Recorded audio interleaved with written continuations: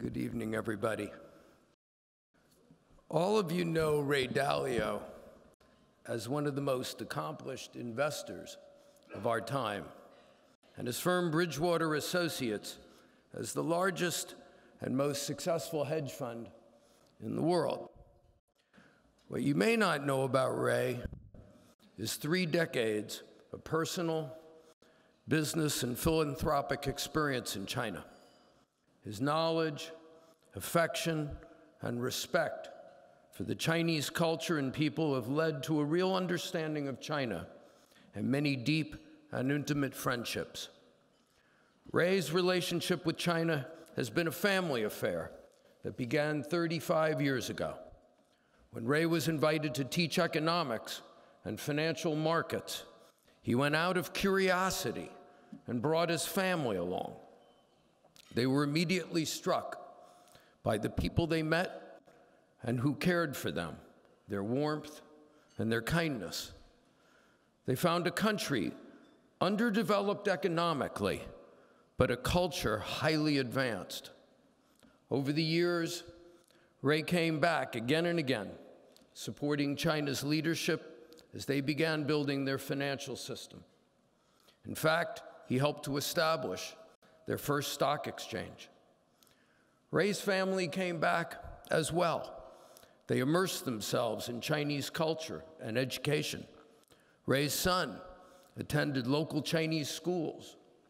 The family formed a deep affection for the people, coupled with a natural desire to support them. When he was a teenager, Ray's son visited a local orphanage, and finding it filled with physically handicapped children, he learned that many could be healed for as little as $500. He took it upon himself to raise $70,000 back home. Since then, the Dalio family has raised many millions to help special needs orphans in China.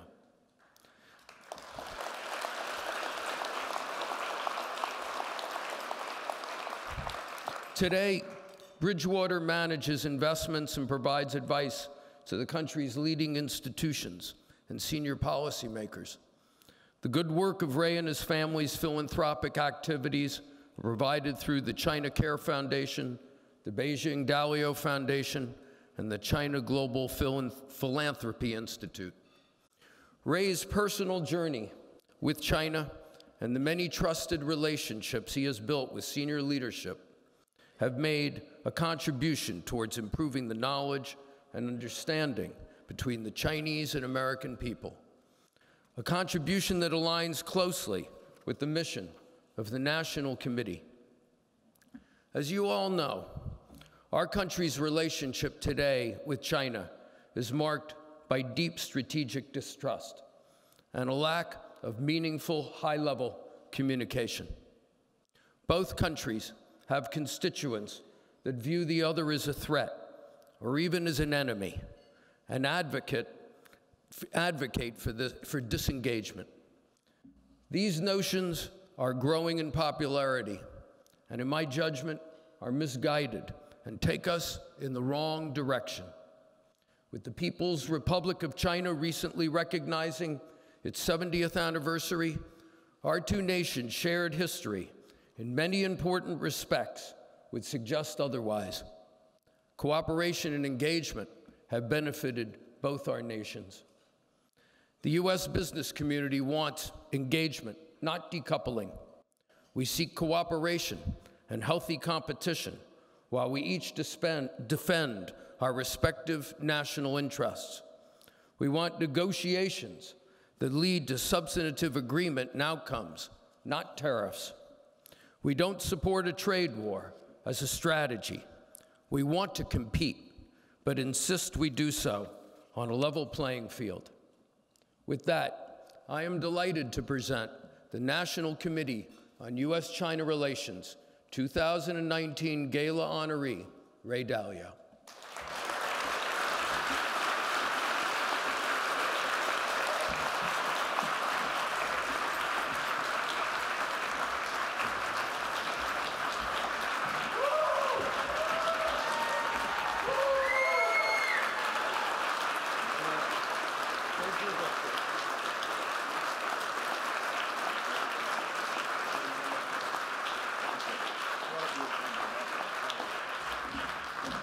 Would you mind?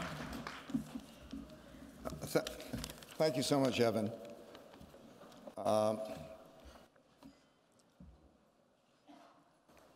I'm so incredibly in awe of the people who are in this room. You know, some have been mentioned, Dr. Kissinger, Carla Hills, Steve Orlins, but there are many, many, many, many more, so I'm very humbled to be here.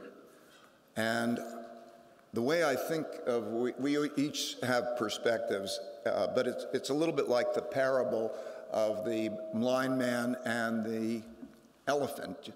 You know, we each touch a little bit of China, and we all have opinions, maybe too many opinions. And there's a lot of argument about what the right opinions are, and I can't say what the right opinions are. I can only share the perspective that I've acquired, and so whether it's right or wrong, I don't know, but it's been my perspective. As Evan said, I was lucky enough to go to China in 1984, so 35 years ago, as a guest of CITIC, which was the only window company at the time. That was the only company that could look at the outside world and deal with the outside world. And you know, at that time, I would bring, as a gift, $10 calculators to people who ran companies, and they thought they were miraculous machines. And I remember sitting, giving a lecture to teach them about the financial markets on the 10th floor of the chocolate building, and to look out on the chocolate building, and there were all the hutongs that were down there, and then to imagine what China would be like, because China was opening up, you know, and I could see that this is not a developed country. This is not an underdeveloped country. I've been to many other developed countries, but it was a highly civilized, intelligent, and warm country that had the potential. So I could see that the world was here in cost, and China was here, and there was going to be an opening up, and the world would change as a result of that opening up. So I looked out on the hutongs, and when I looked at the hutongs and said, this is going to change, you know, they said, you don't know China. And I said, okay, I don't know, but there's globalization, and who knows what would happen. And since then, China's income levels have increased by 26 times. Its share of world GDP went from 2% to 22%. Its poverty rate went from over 88% to less than 1%. Its life expectancy increased by 10 years.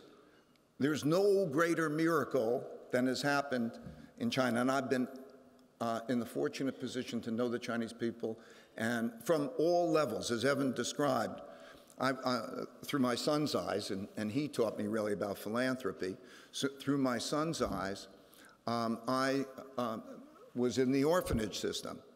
And so I met people there. I met his teachers at school. I met people who were here, Securities Exchange Executive Council, Wang Buming, Wang Jun, Jesse Wang, Wang Li, Gao Xi-Ching, many people who have become 30-year type of friendships. And then I was able to see things. And so I can only describe what it is through my eyes. It's, to me, the perspectives are different. And one of the leaders described to me that the essence of that difference is that in the United States is a country of individuals and individualism, and it treasures the individual. It treasures the revolutionary individual, the Steve Jobs type of personality who will disrupt the system and so on. And in China, it is the family, and as an extension of the family, the collective.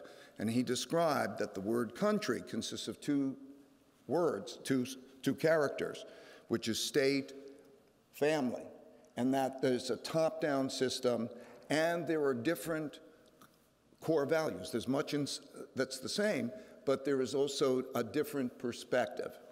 And that perspective then gets reflected in some of the differences in the conflicts that we see, such as maybe the NFL conflict and so on. The issue is the ability to see things through each other's eyes. I've been very lucky to be dealing with particularly economic policymakers so that I could see things through their eyes. And of course, economics has also shifted to geopolitics. And by being able to see things through their eyes, I would say that by and large, I would be doing the same sort of economic policies that they've done, and that if I was to look for the long term in terms of productivity and the like, and the things that are happening in the way of innovation, that entrepreneurship, creativity, capitalism in China, and these types of things, the reforms.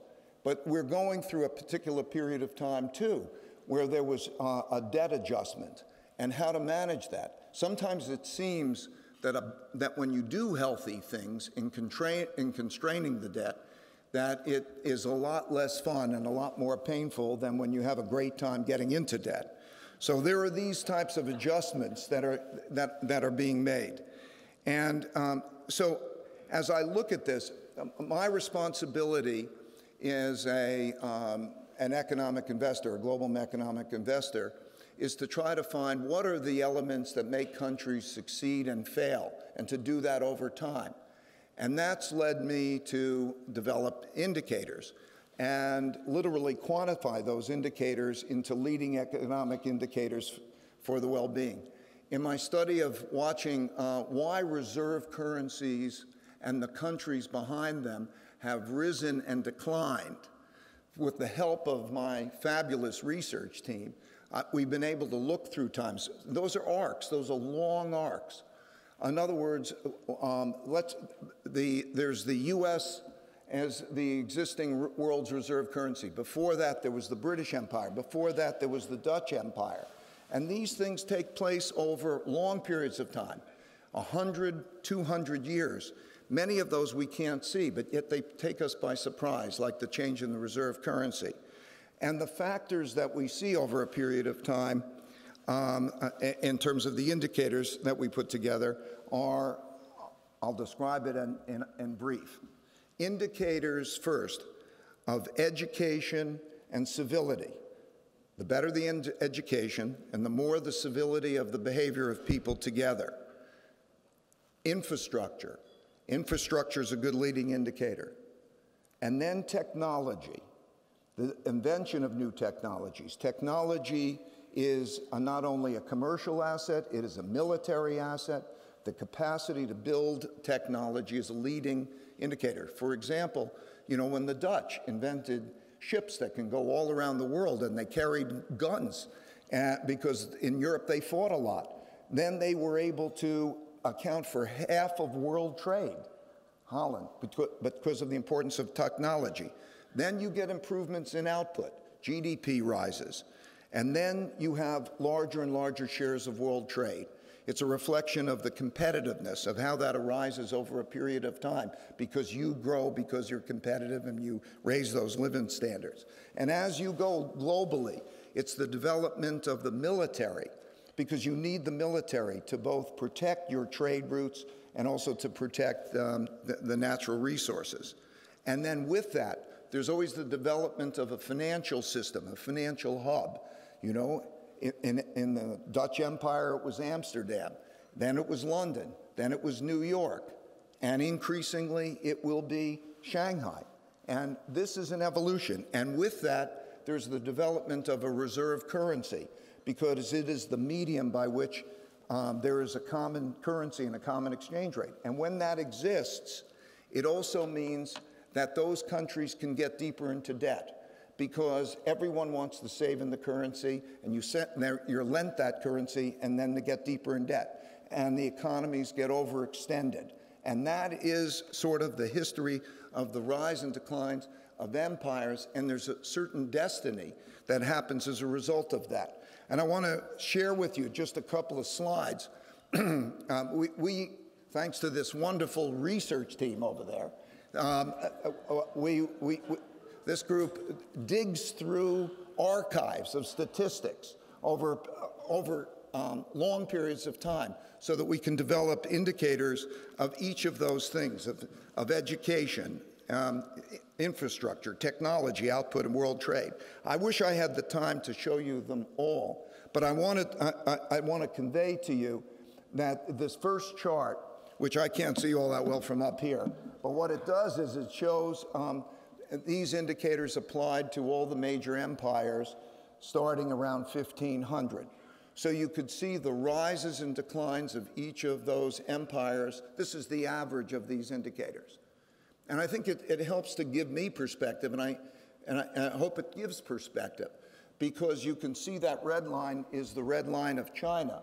And what you see is not only rising at a strong pace, but you also see where China was in the relative importance throughout history. China was, for most of its history, the most important, or one of the most important empires in the world. Far ahead of of Europe. There was no United States. Far ahead of Europe in inventing the printing press, 500 years ahead, and so on. And it is because of an approach. It is not an American approach. It's not democracy, it's not, but it is an approach. It's their approach, a Confucian approach. It has to do with the way that they're operating. And so there are things that make Americans American, and there are things that make Chinese Chinese. And we can't ever expect that we're going to make the Chinese like Americans and to adopt our system, or to make, any more than they should expect, that Americans should be made like Chinese. And so as we have that type of competition, I'll take you back, we took it back to the Tang Dynasty in China. So if you show the next slide, or maybe I'll hit this. That's what I'm supposed to do. Oh, I blew it. Okay, no. There we go, Tang Dynasty, and so on. Wow. So there's a tremendous culture and a tremendous capability in history that has to do with what they exist. And so it is with great admiration, I have great admiration for the Chinese, a different system. And with that, there are wars. I don't like the word war rather than negotiations, but there's a trade war, there's a technology war, there is a geopolitical war, and there could be capital wars. And that is the nature of the environment. And how that's approached is going to determine what our futures are like. And I honestly don't know how it will be approached. We want to be optimistic. But as Graham Allison, who was here tonight, described in his Thucydides trap description, there's a certain destiny to arguing about those things, and not a global world legal system that gets us through those things.